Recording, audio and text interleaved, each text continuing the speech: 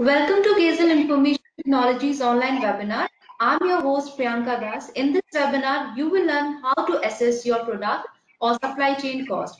Before I hand over to Mr. Kirit Goel, Director of Gazel Technologies Private Limited, there are a few things I want to cover with you. We are recording our webinar. We will post it on our website. You can visit our website www.gazel.in for the same. Additionally, we will send our recorded webinar to attendees.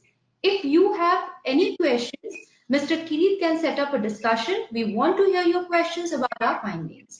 We will answer your question at the end of our webinar. Let me introduce our director, Mr. Kirit Goel. He is founder and director of Gazel Information Technologies Private Limited. He has 21 years of working experience in supply chain. He set up a supply chain domain consulting firm over decades. He served industries like healthcare technologies, power and energy, oil and gas, food and beverage, telecom, FMCG, consumer durables, aviation. He also co-authored book on implications of GST in Indian scenario. He has also co-authored white paper on practical framework for demand forecasting in India and RFID middleware. Integration to the entire supply chain, he architect an award-winning forecasting software Look Ahead available on the cloud. He shares his experience in many conferences. Our topic of today's webinar is how to assess your product supply chain cost. Now I hand over to Mr. Keely. Welcome, sir. Thank you, Priyanka, and thank you all of those who are attending the webinar. So first of all, I'll go through some of the slides that I have prepared, which will talk about the topic, which is how to assess your supply chain costs for a product. And then after that, we'll go into a discussion mode where we can take questions and also if there are any thoughts from your side. So let's first see what are those elements that go into finding the product cost. So now there are two aspects to the cost of a product.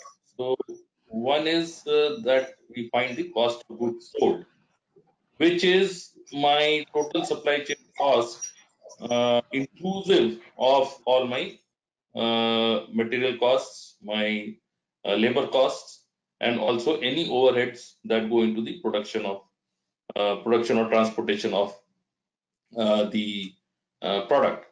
So now the trick is to find out on a regular basis that what is that actual cost, because in the case of budgeting at the beginning of the year, I would have decided that I will keep my product cost as this, and so my margins will be XYZ.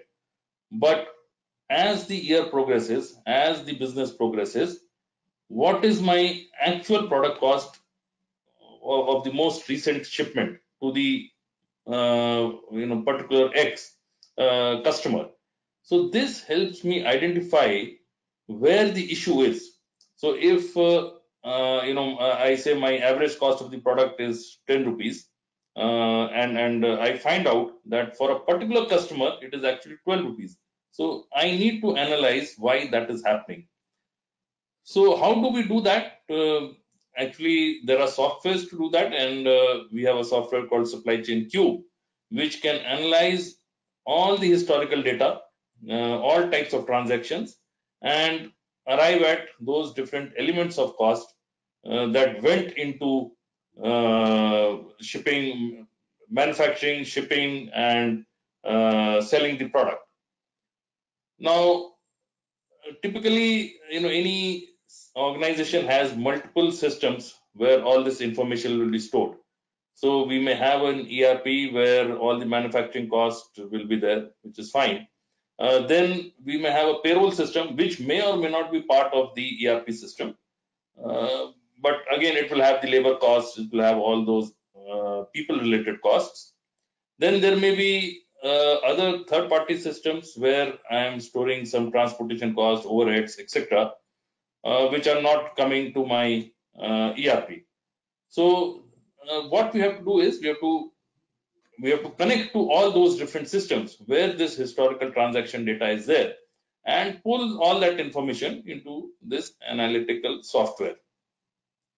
Now, the third step would be to find out that what are those allocation rules of different cost heads.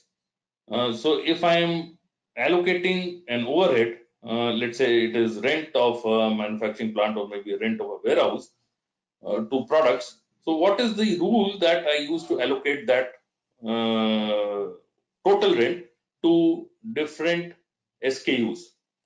Now that could be the SKUs that have passed through a particular warehouse and divide by the number of SKUs that have passed through that warehouse.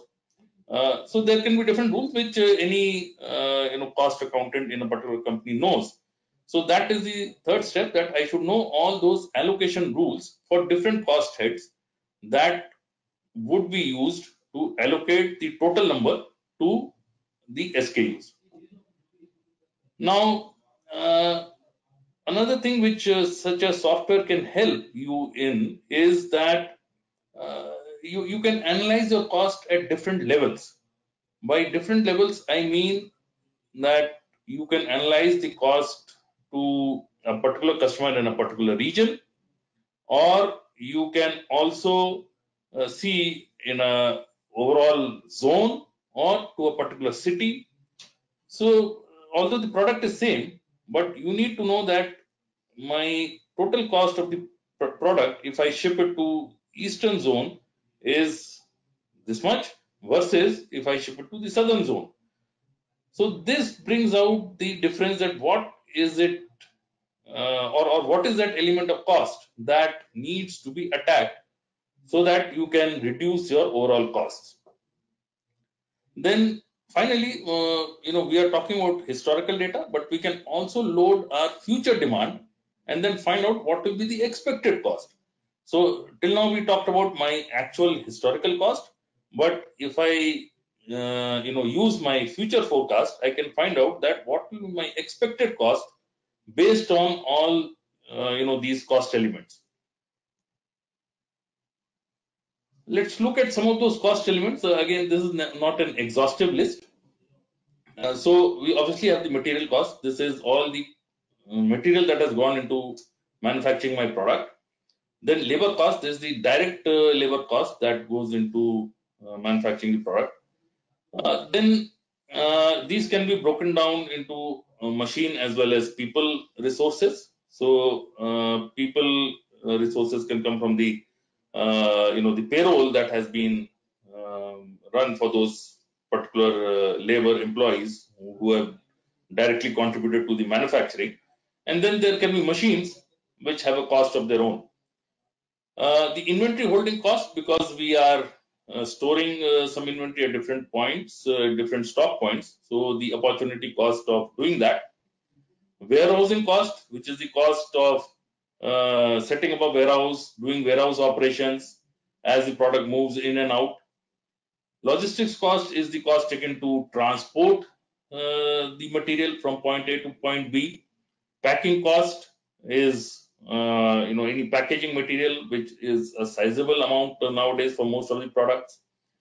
The return cost, many times you don't consider the reverse logistics as part of the total cost. So any reverse logistics due to product warranty or replacement that we have to do, that also needs to be considered. Then once the product has been repaired, we ship it back. So bring in that cost also. Sometimes the product has to be scrapped, is irreparable. So what was the written off cost? There are many systems that are used to support all these operations. So there has to be a depreciation cost related to that. Warehouse cost including tracking. So these are actual operations that are happening in my warehouse as well as any third party logistics warehouse. Staging costs in some cases. So the staging costs are again building up of inventory for a special event that is happening, and any types of insurances, overheads, etc. So again, these are not by any chance exhaustive list, but I think I would have covered almost all of them. But there's always a possibility that any organization may have more cost elements, and any software should be capable of taking into account those cost elements also. So what are the benefits of doing this supply chain cost analysis of your products? So, of course, by doing some financial analytics and ratios on our products, we do know some of the ratios, but this is going beyond that, because now we know in my entire supply chain network what is the cost that can be attributed to each of the element of the network. So my supplier cost is so much, which includes, of course, the raw material cost, but it also includes some other costs that may be there while I'm, buying the product from my supplier, the raw material from my suppliers.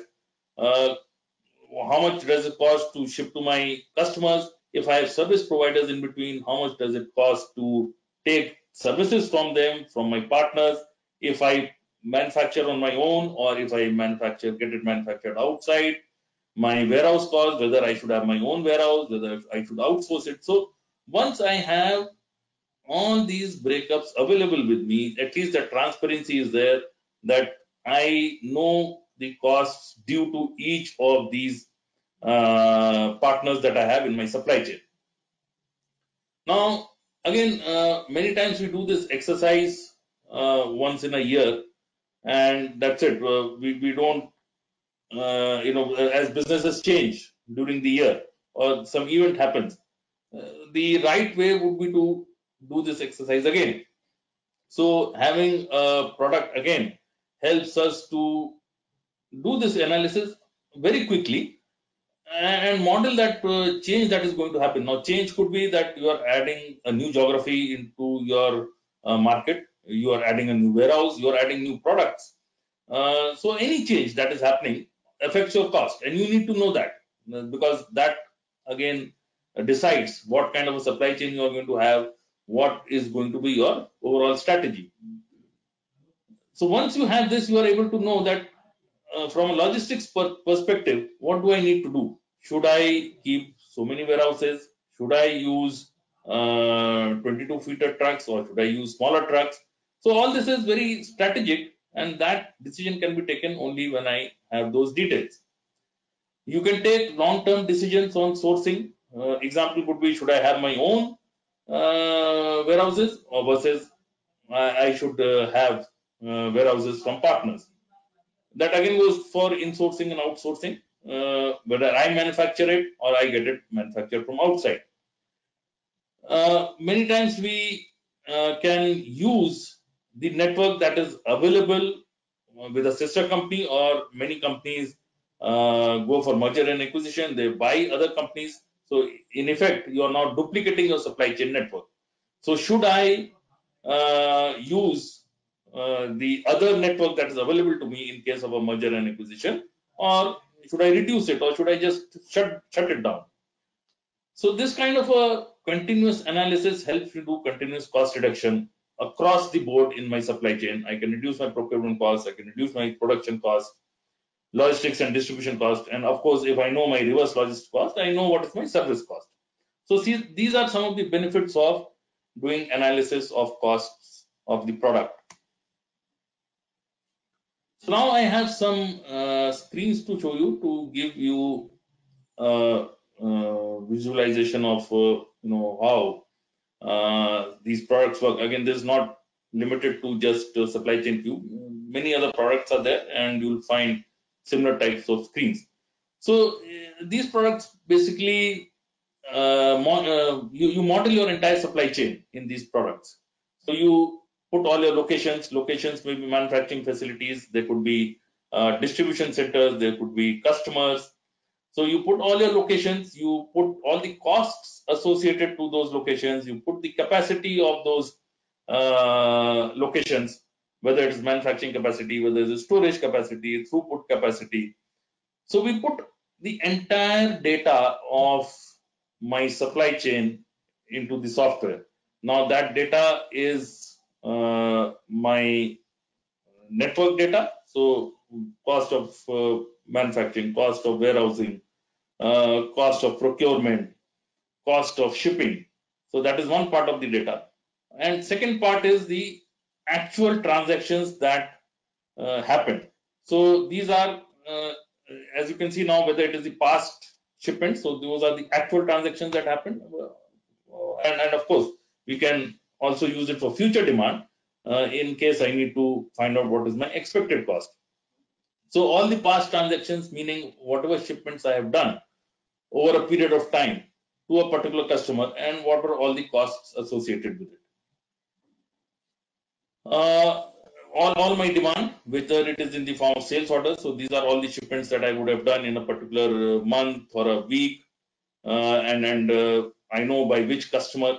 So again, the level of granularity is there that we can find out if the cost of a particular sales order was how much versus another sales order. We can even go to the level of shipments between warehouses. So if I ship from warehouse A to warehouse B, many times we move material from A to B. So we need to capture all that information also, uh, so that that transfer cost is also captured. Now these are some of the output screens. So now here you can see that I have information by zone, and within the zone I have by different items. So if I ship in each zone the same item, these are the different heads of cost that the rent that can be attributed to this particular item is so much, and then the salary, that is the direct cost of labor that has gone into this particular product, is this much. And mind you, these are all the outputs. So the system has already calculated and said that in the total cost of a particular period, be it a year or a month, uh, out of that total, so much can be attributed to rent, salary, warehousing cost, production cost, inventory cost, etc., etc., etc. And in the end, I also have that what was my total sales and what was my revenue out of it. So I have the total cost and I have the total revenue. So it gives me an idea of how much margin I am making for the same item, but in different zones. So you will see that these values are different.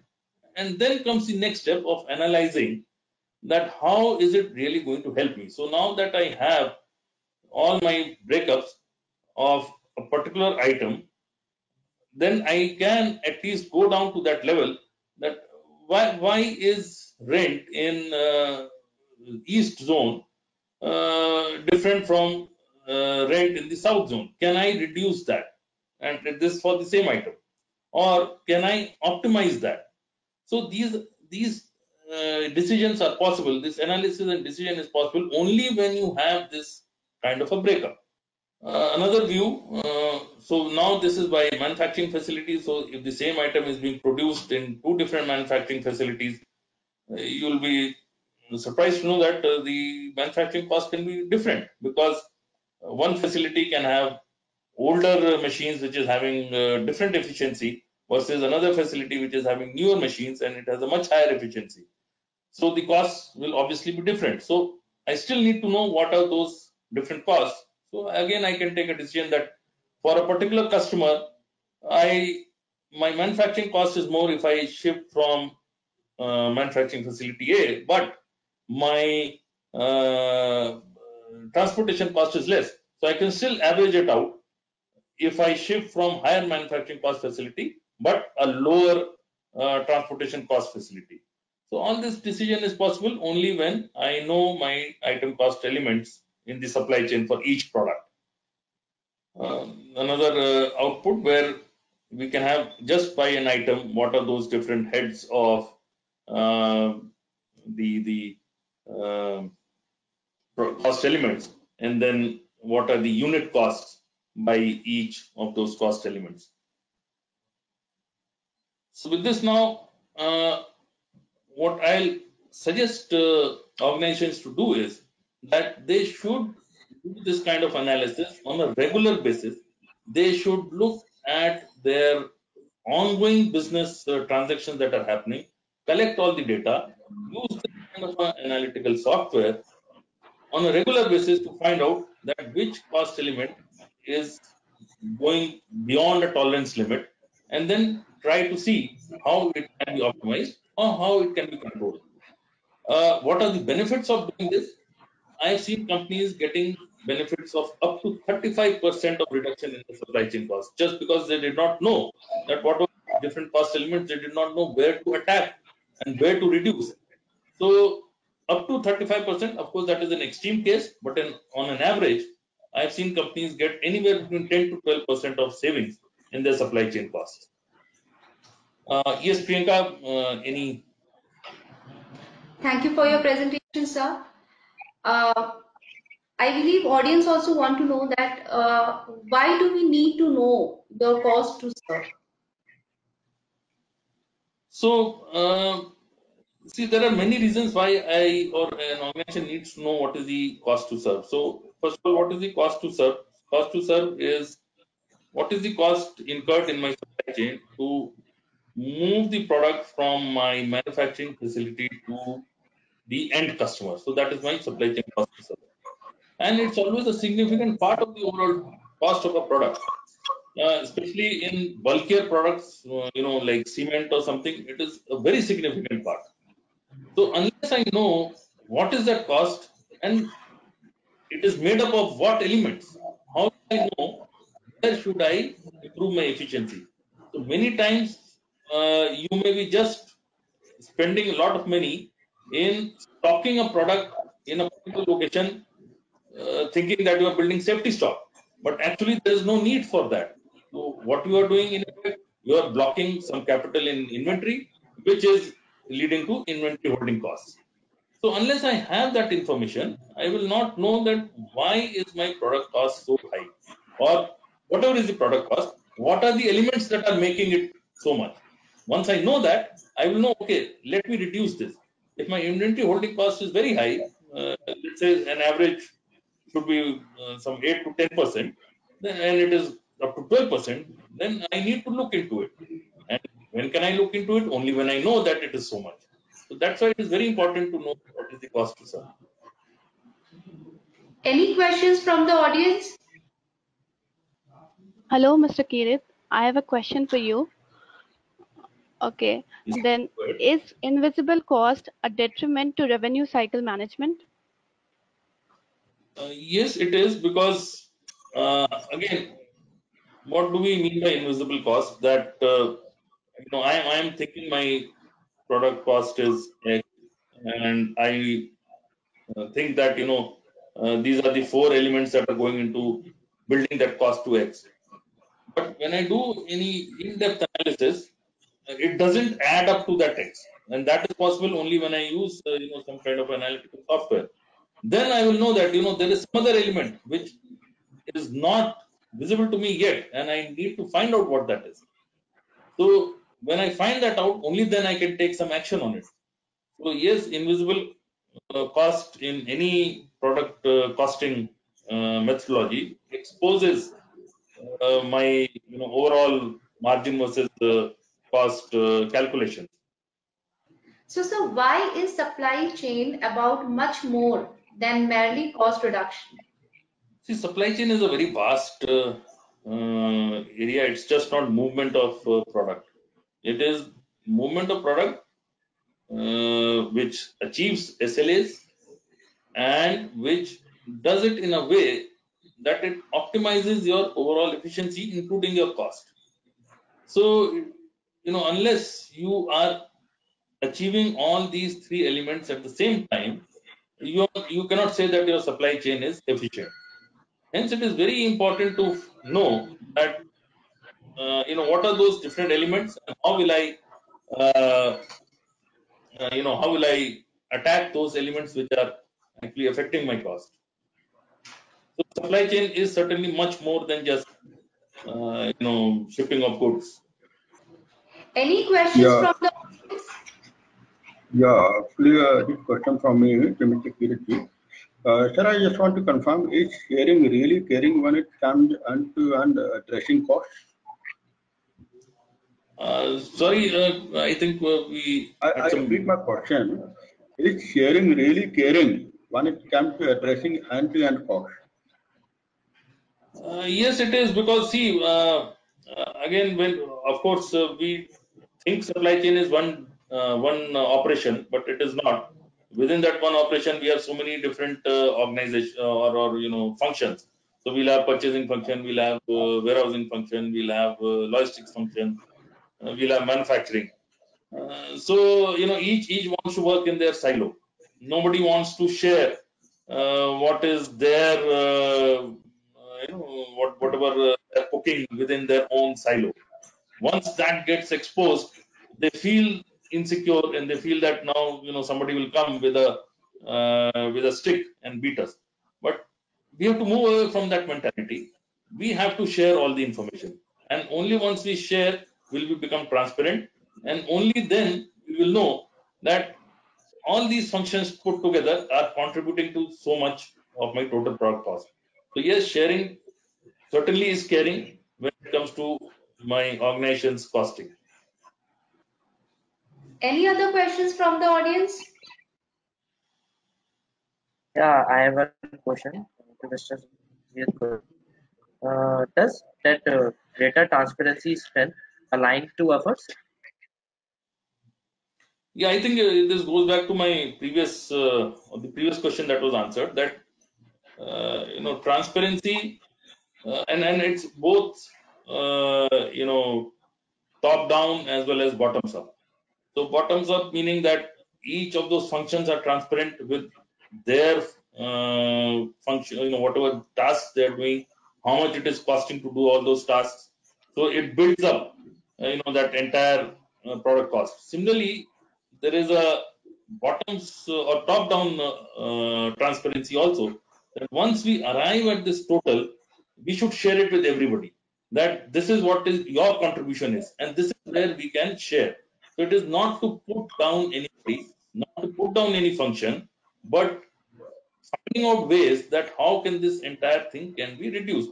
So it may be that warehouse cost is high, but it is high because uh, the manufacturing facility has not packed it properly, or there are better ways to pack it.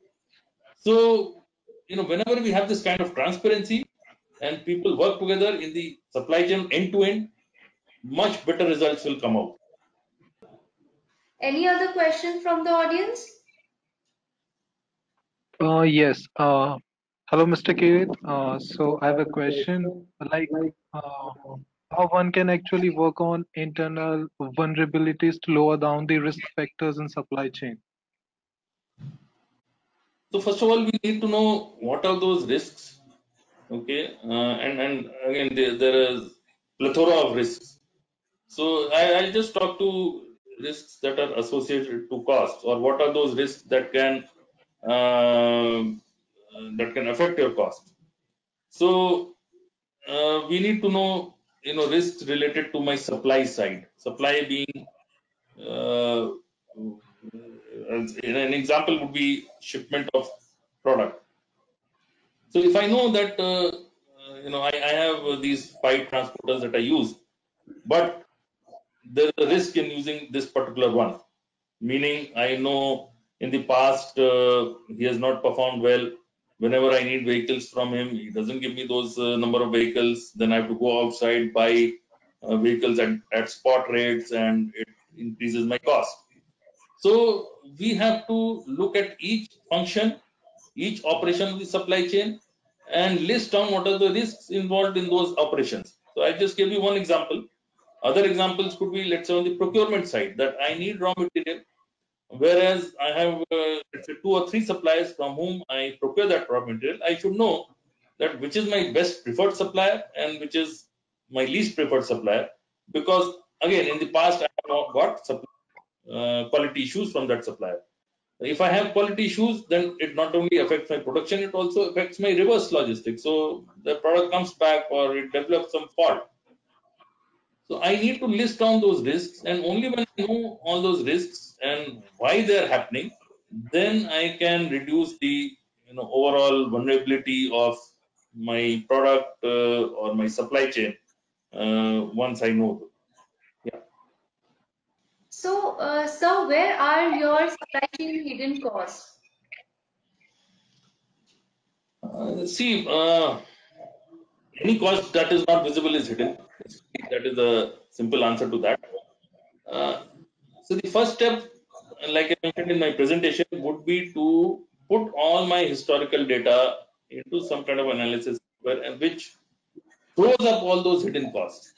So it will look at all your transactions, it will look at all your payables that you have made to different people, and it will match that, 90% of your payables which you have paid maybe as salary, as rent, or as procurement, or whatever, is matching to what my total costs were.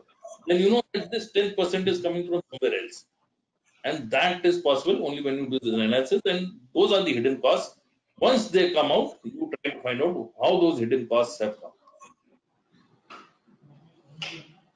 Any questions from our audience?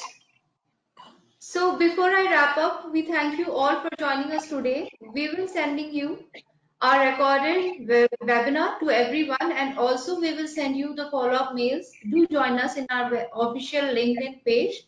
You can also visit our website www.gezel.in. Our next webinar topic will be how to use supply chain analytics. Thank you so much. Thank you. Thank you.